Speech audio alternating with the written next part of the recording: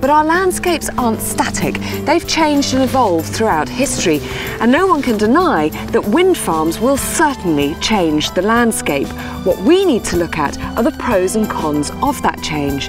If we don't build wind farms and continue to burn fossil fuels, how will the resulting climate change affect our landscapes? And if we do build them, how can we be sure that they're sited as sensitively as possible?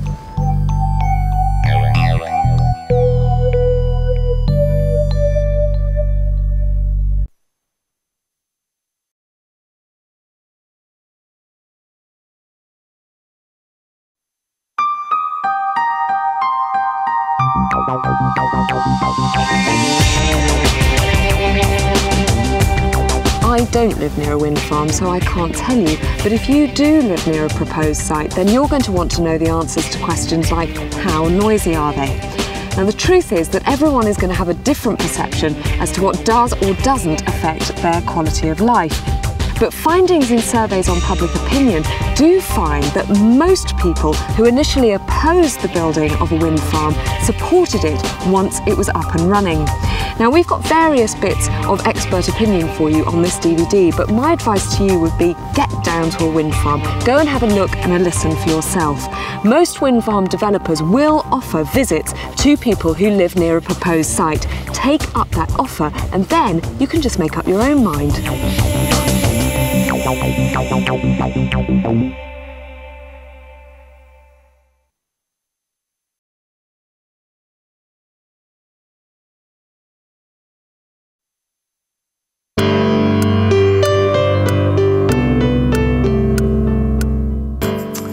As you can imagine, this is an issue that is particularly close to my heart, but it's a debate that demands a clear head as well.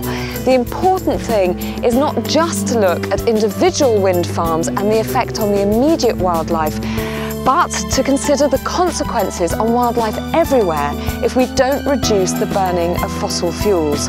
Now, the development of a wind farm, like any construction site, may have an effect on the local wildlife. But wildlife globally will definitely be affected if we don't build them. Now, the effect on bird life is one of the most contentious issues in the wind farm debate. Even amongst the organisations that are supporting this DVD, there are disagreements over individual sites. All the more reason to continue the debate and cooperation between all of us who love our wildlife.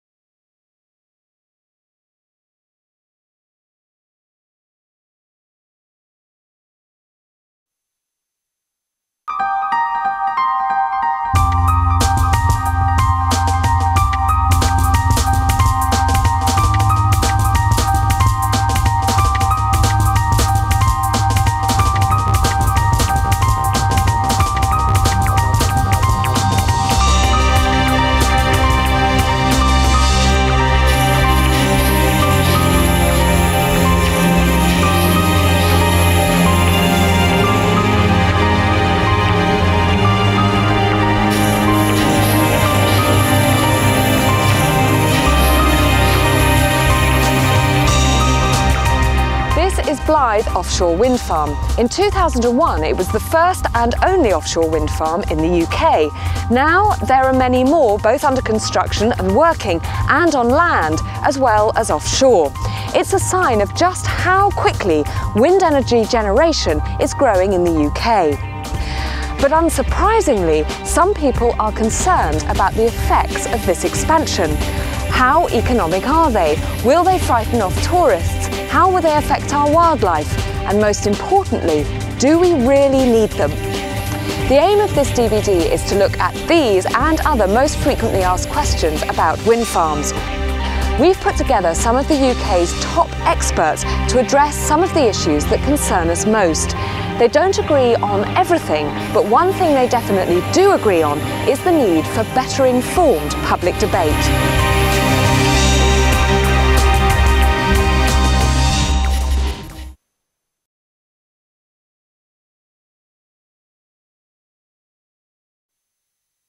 A few months ago I had a phone call from Aberdeen Council, and it was the Community Council. I believe there's a proposal there for a wind farm, and they wanted to come through to Ardrossan to see for themselves, and I met them at the wind farm. There was perhaps about 50 of them. Some were already in favour of it, but some were very much against it. And we walked round the wind farm, and the first thing they said was, "There's no noise." And I said, well, that's right. We were told there would be very little noise. And in actual fact, you don't hear them at all. I think the nearest house is perhaps 800 metres away, and there's certainly no noise. They could see for themselves what it was actually like. And I would say the majority, by the time the bus left that day, were quite comfortable with the fact that a wind farm was going to be built in their area.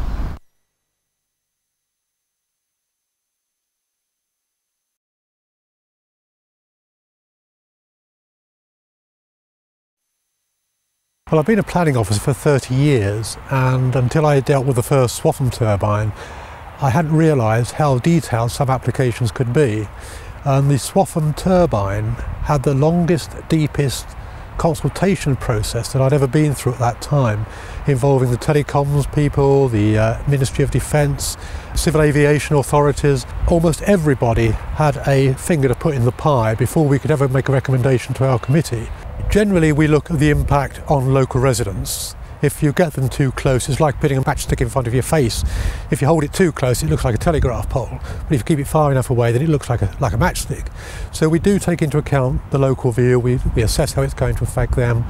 We have to be assured that the access to the site is acceptable.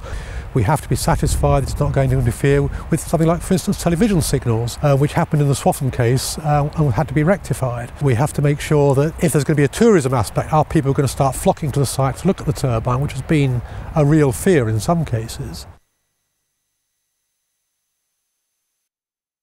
Well, you should be worried about the fact that our world is getting warmer, that we're using too much energy from fossil fuels that puts carbon dioxide into the atmosphere, and it accumulates there, and gradually it will, through a greenhouse effect, cause global warming. So why you should be worried is that that will have many effects on the way that the world lives. The sea levels will rise probably around a metre or so in the next century, and that will completely swamp out low-lying areas. There will be increasing chances of events like hurricanes, as we've just seen in New Orleans. They will become more frequent. And of course the climate in our country will change. Not everywhere for the worse, but many places for the worse. It's extraordinary, really, but people still don't understand how urgent climate change is as an issue. They still think it's something they can address tomorrow rather than today. But all the data coming in now, all the data from melting ice caps, what's happening to the permafrost, if you look wherever you find incidents of climate change impacts around the world, the data shows us we need to move now, not tomorrow. That's why it's so important to get our renewables policy in order, and in terms of the things that can make the biggest impact in the shortest period of time, it's wind that is there to be had right now. The RBSP believes that the changing climate, global warming, climate chaos is, in the medium to long term, going to be the thing that affects our wildlife probably more than anything else. And there's scientific evidence, and the RBSP was part of this study, that shows that about a third of species, birds and plants and mammals on Earth, could be committed to extinction in the next 50 years by climate change. So this is a massive impact on the whole world and its wildlife. So that's why we're really worried about it. And of course it's going to have massive impacts on our species as well. I think we've seen with Hurricane Katrina that even in America, you cannot go on deferring the realization of how serious this is. Environmentalists in that part of America, in Louisiana, Mississippi, had been saying for 10, 15 years, if you go on disregarding these issues, you go on ignoring what will happen as the temperature of the oceans warms up, you will pay a very heavy price. Now, I'm sorry to come down to a bit of old-fashioned doom and gloom, but I have to say to people who are worried about some quite small-scale issues, you better wake up and sniff out what's happening here, because it's going to be a great deal worse than many of the things you're currently worried about.